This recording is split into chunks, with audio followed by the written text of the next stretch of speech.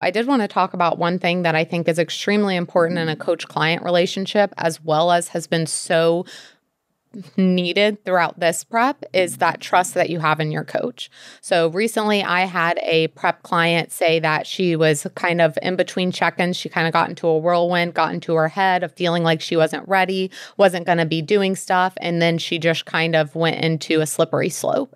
And I was like, wow, I am so glad that this prep has been so different for me. And then I talked to her about why it has been. And it's because I have 100% trust in Alex. I don't need to sit and worry of if I'm ready, if I'm doing the right thing, or any of that. I just need to execute, point blank.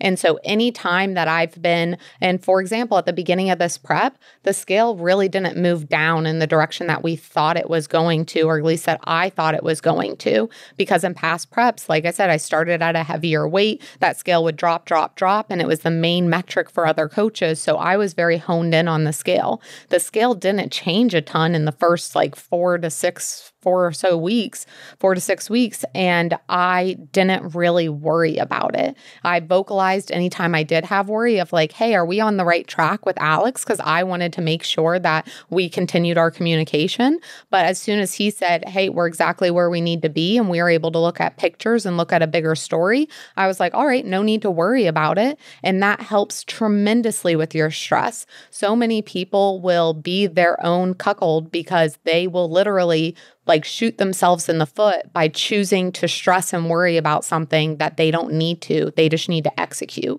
So if you're finding yourself worrying and wondering if you're going to be in the right spot, first have a conversation with your coach about where your headspace is at and what you're worried about, because they might be able to talk towards that.